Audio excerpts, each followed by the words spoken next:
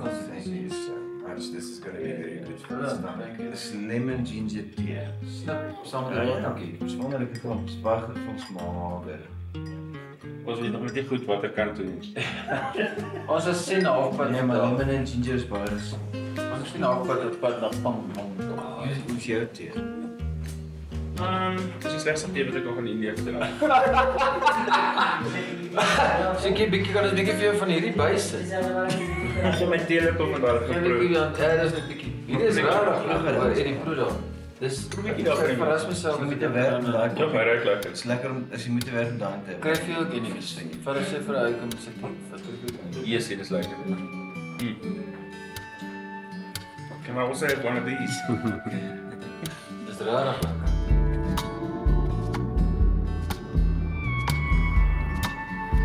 Vanoggend ry ons suidoos in die rigting van die grens van China en Tibet. Ons gaan kyk hoe lyk Pangong Lake. In Engels word dit vertaal as High Grassland Lake. Interessante area die, want die lake lê deels in die Ladakh area wat deur Indië beheer word. China het beslag gelê op 'n ander deel en die ander punt lê binne in Tibet. So dinge is ook maar tens in die area.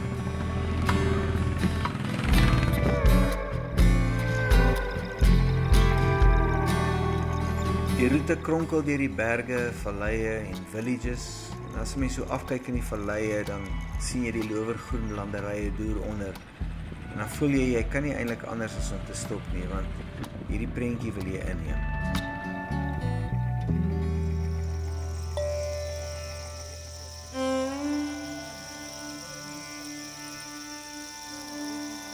By 'n village met die naam van Drie sien ons 'n indrukwekkende monasterie op die heuwel en ek maak 'n mental note dat ons op pad terug daar 'n draai moet maak. En dan stop ons om warm aan te trek, deels omdat dit koeler geraak het, maar verseker omdat ons weet dat Changlaar 'n pas hoër as 5000 meter voor ons lê. Ons nog nie bo nie, kyk al moet uitklim nog. Ek gaan nou my hele reindeer aantrek, hè. Maar mens sal sweer ek is 'n ou man, want Eddie help my elke keer met my reingear.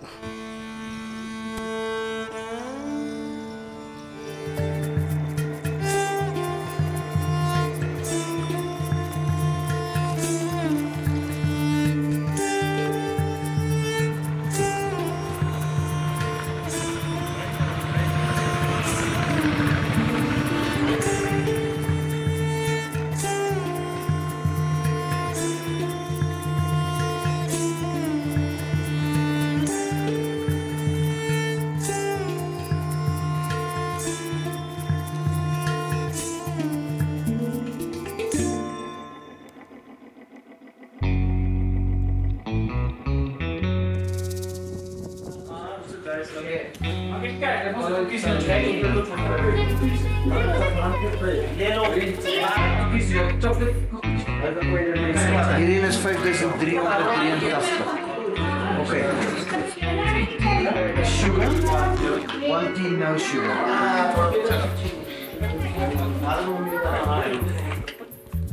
Nee, dat moet je ook wachten op nou. Jullie is die hoogste wat nog was. Maar een klein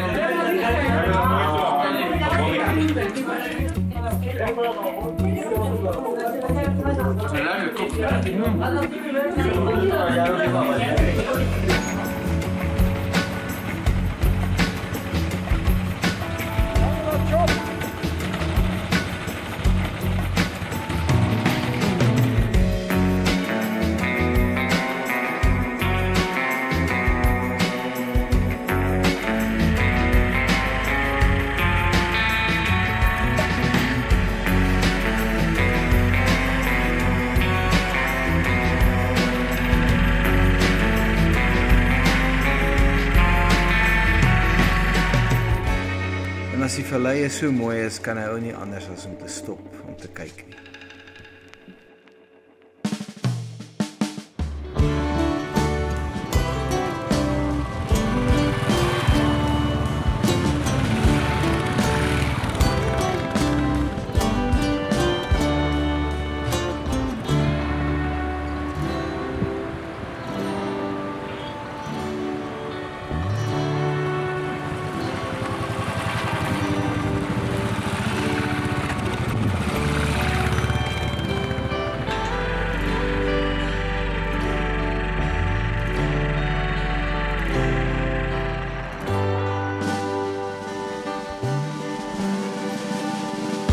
sorry, say again? Entry fee, 1 person, 10 rupees. 10 Pangong Lake, yes sir. Is that a, what is that a? It's for maintenance of Pangong Lake area, where the society. Okay. 1 person. Vir 'n oomblik het ek gedink dis nou die ouens van die Motorbike Association wat ons voorkeer. Maar gelukkig is dit net 'n conservation fee van 10 rupees elk. En dat daag toe 'n klomp ander bikers op en ek maak seker ons betaal nie vir hulle ook nie.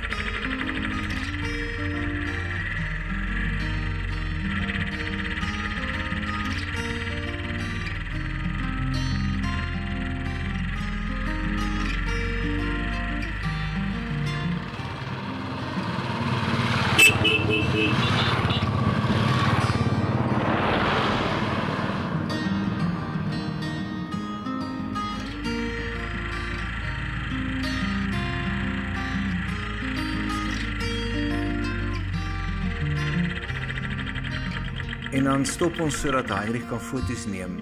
Maar die drie van ons besluit ons ry so lank aan en hy kan ons maar injaag soos wat hy gewoonlik doen. Heinrich is 'n man wat nie bang is vir motorfietsse nie. Behalwe vir sy adventure trips wat hy al gedoen het, is hy 'n man wat weet hoe om die Gautengse verkeer te negotiate met sy skooter.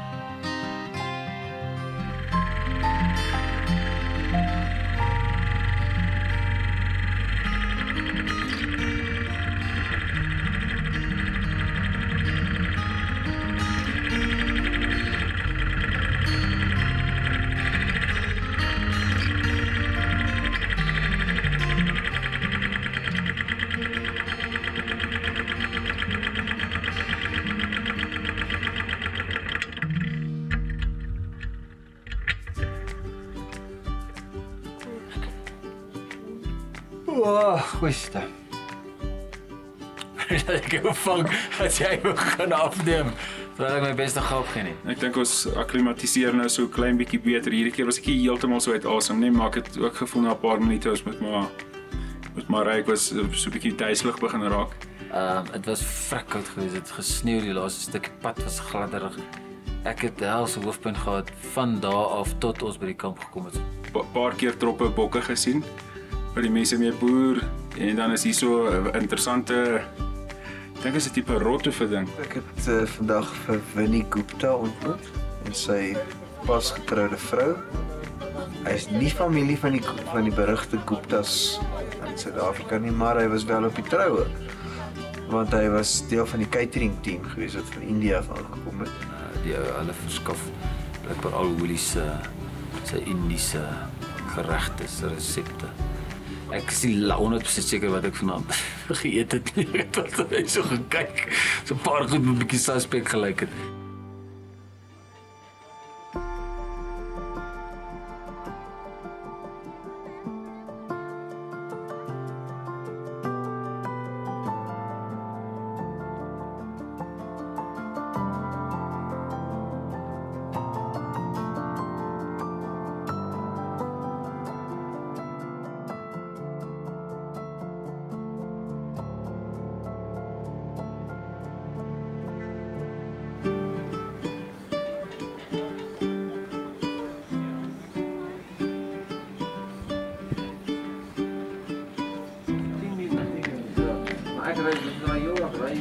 It's okay.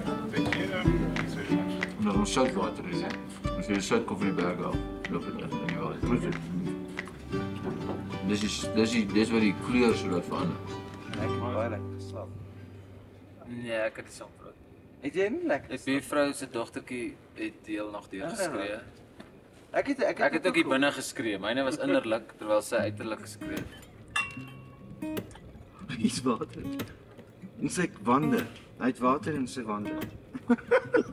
Dis weird. Nee man, Die koffie het wonderlike effek op my mense gemoedstoestand. ek voel sommer warm. Hierdie gedagte aan 'n koffie. Ja. Kyk hierso. So gaan ons voetspore koffie drink.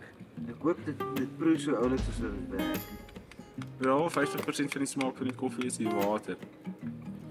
Dit is die tipe water wat jy gebruik. Of dit 'n brakwatertjie of wat probeer jy sê hierdie Pangong Lake. Die dak van die wêreld. Die lak van die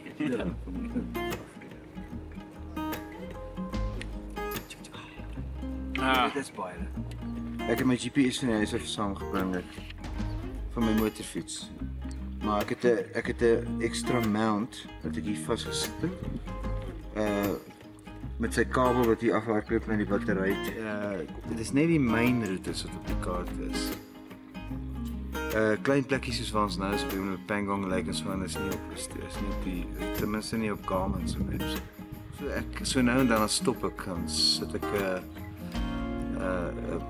punt in, ek save the location en dan gee ek hom 'n naam. Net om te my waypoint te gee, soos nou, ek sê nou voor ek so hier ry, save ek net gou hierdie location as Pangong Lake. Alhoewel hy weet waar ek op die aardbol is, weet hy nie hoe om 'n calculation te maak terug na Lake toe nie. Want daar's geen roetes nie. Hy kan net op roetes, want hy moet die kilometers bepaal. Ja, ons het gister 'n bietjie 'n mishap met die motorfiets gehad toe hierdie kruispaar bo afgebreek het. 'n Stukkie wat vasgeweld is, so 'n bracket, hy het afgebreek. Ek het hier aan die onderkant uitgetrek, so ons gaan doen aan die onderkant lyk dit of ons 'n week kan vasskroef. En dan gaan ons 'n plannetjie maak in die bokant net om te kyk of ons 'n boom met 'n tou of iets kan vasmaak. Dat ons dit terug kan maak lei toe. Dis dan net so 150 km. Dan kan ons hom laat weld daarso en dan word alles weer reg toe wees. Ek het hierdie klip uit my ass ek kom kry. Kyk of jy met die hand kan vashou. Draai net as dit net voel sterk styf is. Kan verduidelik. Styf konie. Wat is wat? Kyk maar los. Kyk as ons hom van onderaf aansteek waar hy eintlik moes wees. Ja, net so bietjie. Kyk hom. Nou ek glip weer hier uit die flip. Maar dit loop. Three idiots. Net daai ene. Ja. Wag net so 'n bietjie. Ek het hom daar, okay. Die ding is nou stewiger as wat hy was. Wat ek wil sê. Seker. En daar's 'n manier om te toets. Dis net vir een nag soos kom op. Kom daar. Verloop. Ja, okay. Die ander fiets, hulle dink mos ook nou net aan die een wat die skade gemaak het. Lekker harde stamp gekry so. Oor is vir die ou vir sy welding, sy welding het gehou. Good is new. Was nog nooit beter as dit. Ja, nee. Al die jare wat ek sou hom so gemaak het. Nee, hulle het ook nie.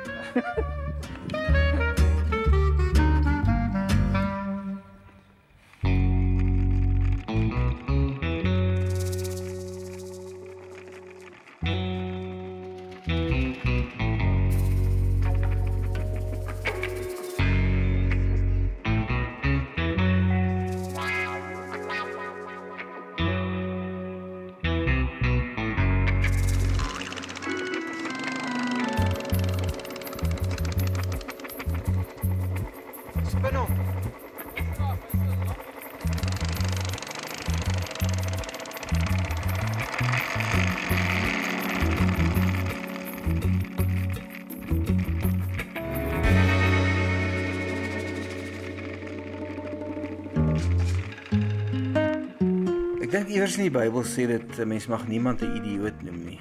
Maar for some reason voel die drie van ons vanoggend baie welkom by hierdie plek. Three Idiots Restaurant and Night Stay.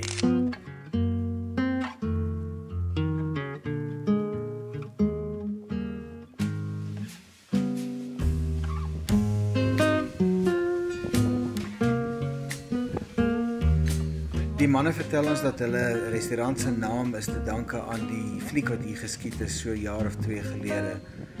Die fliek se naam is Three Idiots. Dit handel oor 3 ouens se avontuur op 'n motorfiets. Let wel op een motorfiets. Ek moet sê as ek so kyk na my fellow bikers, dan is ek maar bly dat ek my eie 350 het.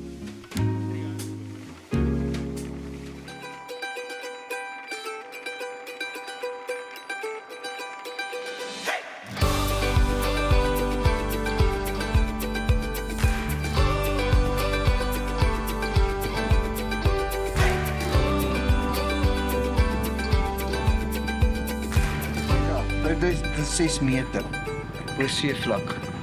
My maksimum voet kan ek wel sê is 197 km/h. Wat? Maar net dit gebeur. Maar kan jy verseker dit was nie met hierdie een? O, jy begin sien. Vroeger as jy die buf oor jou neus sit en jy maak die skerpie toe by haar met dan wasem alles oop. Jy moet of die buf afhaal of die skerpie oopmaak so jy gekoud kry. Maar nou gaan ons lekker tee drink hier binne. Idiote Vries. Idiote Vries van Friesland. Ons gaan daai goed uit die jak uit ry. Check Drie ouens. Sê. Daar is 'n jak versmoor. Julle dink hierdie mis wat hier lê is van die jak. Ek dink dis die ouens vir die jak gery het. Jy het afgeneem die pragtige riding wat available is hier. Jak riding. Ek sien die kamera in die wys.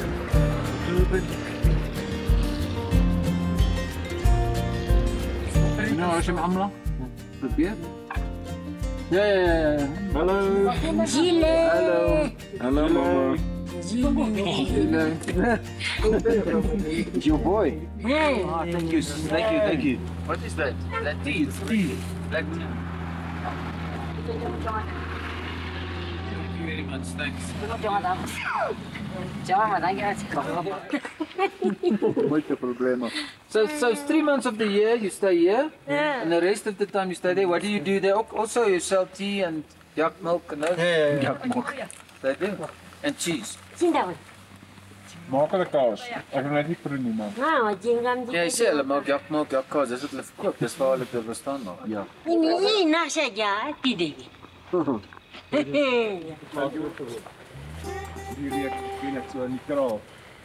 In my kraal. And also this is made by Yahoo and this is totally waterproof. Water never come inside this. Made from yak wool. Yeah, more than 10 years old. This more than 10 years and it's still waterproof. Yeah. Wow. Ja, laat If I put water on it, it will go away. No problem. Can you believe What is this? This is butter tea. Butter tea. You can taste. Can I taste? Yeah. butter tea?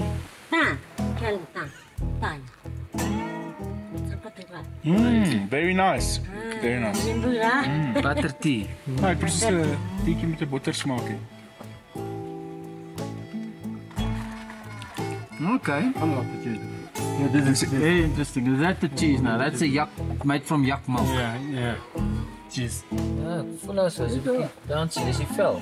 Ja, hy maak Is that goat? Yeah, good skin. Goat skin. Hy maak soos my maag. Dit is it. Just goat skin. Goat skin and then But, they make butter. You ready? Hey. One, 1, 2, 3. Thank you very much. Thank you very much. Ja,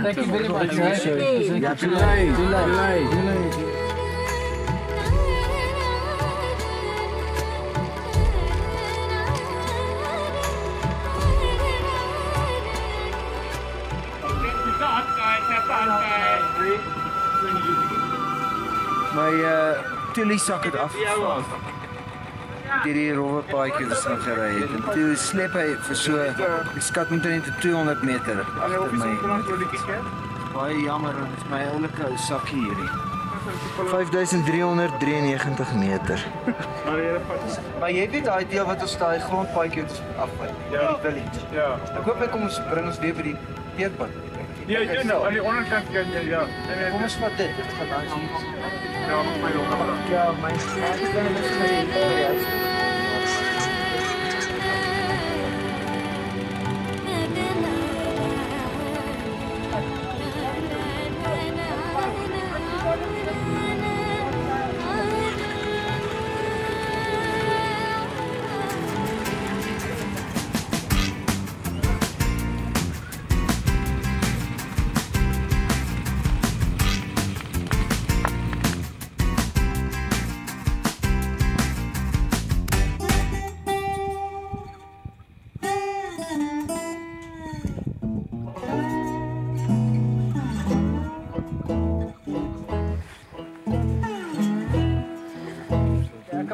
Hoe lyk dit William, wat het gebeur?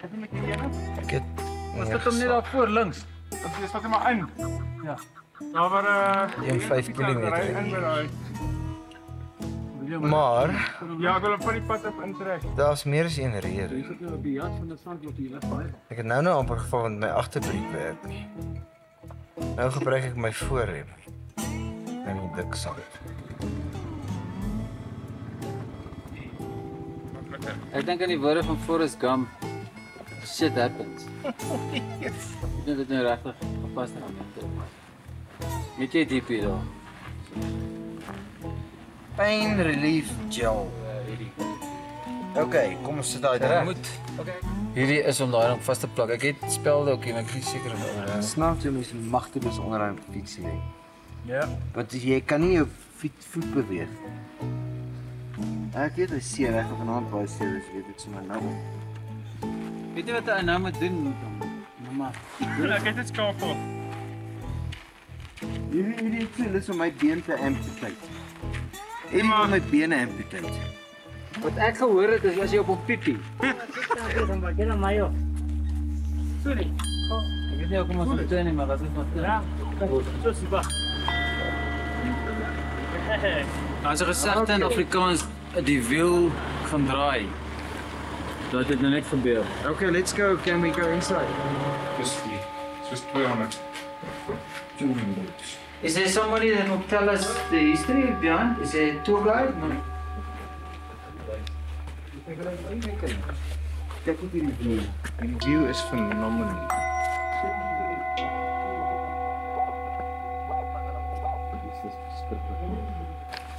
Vraag is ook wat een van die derde geboue is ons nou in die grootte. Ja, dat is ongelooflik. Ek sien nou by die ander. Dan hierdie kant toe. Ek het wel 'n spin sonder die nodigheid van 'n spinhout by draai onder. Baie interessant. Nou heb ik hem meest. En hy vra ons kan nie nou gou toe. Wow.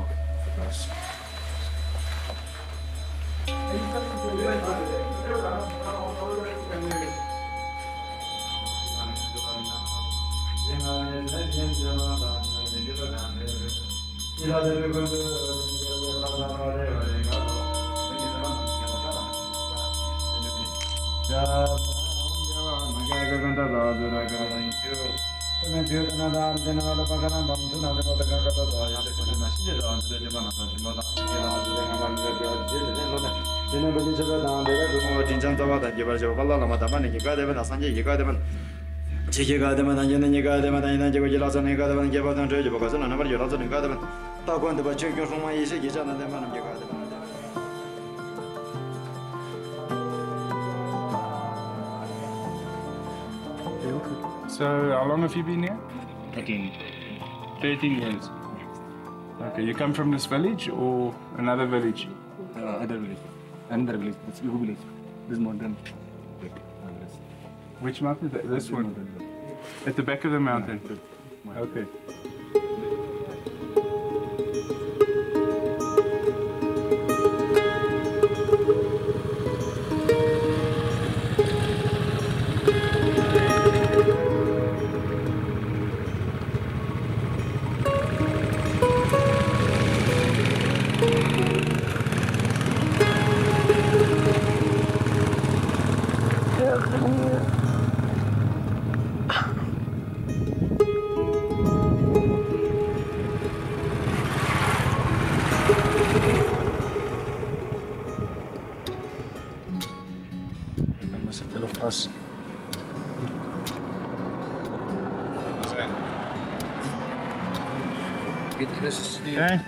Seker dit sal jy by die huis bring. Ja. Okay, dan neem. 'n halwe liter sal. Islam of Dom.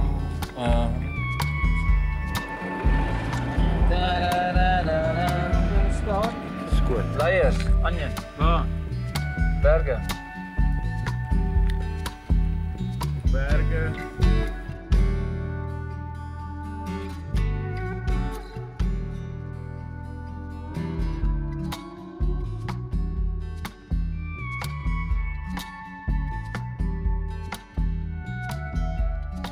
Hello. How's it? Kuni. Hello. William. Oh, you live in Cape Town. He lives in Cape Town. Hello. Beautiful place. Yeah. No, you have 3 rooms for 3 nights. But if you need 4 rooms, today I can provide you 4. Tomorrow also. But day after tomorrow, then I have to check. Okay.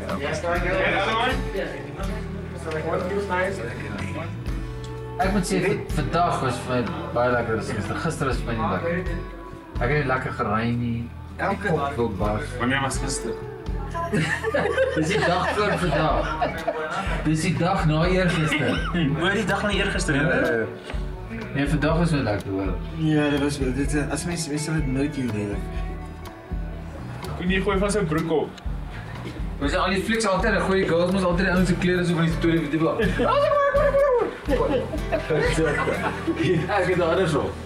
Pak je broek uit mijn leven. Je broek en trek verder. Thanks.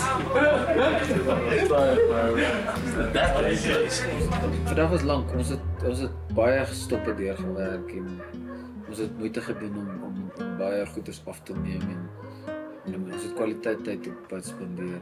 Hoe meer ons hier ry, hoe meer dink ek, wie kry in sy lewe 'n kans om sulke mooi goed te sien? Dit is altyd maar 'n risiko so mens met 'n motorfiets ry en die tipe paaie is maar baie gevaarlik. Dit is daar's baie stukke los grond, sand wat ons deurry, los grys op die teer. Vanoggend bietjie by die lake gestaan en ek het net 'n bietjie uitgekyk en na die mooi natuur beskou. Dit was baie lekker geweest. Baie dinge gebeur. Maar vir my, ek meen dit is alles ten my koste gewees. Ek was ten koste van myself.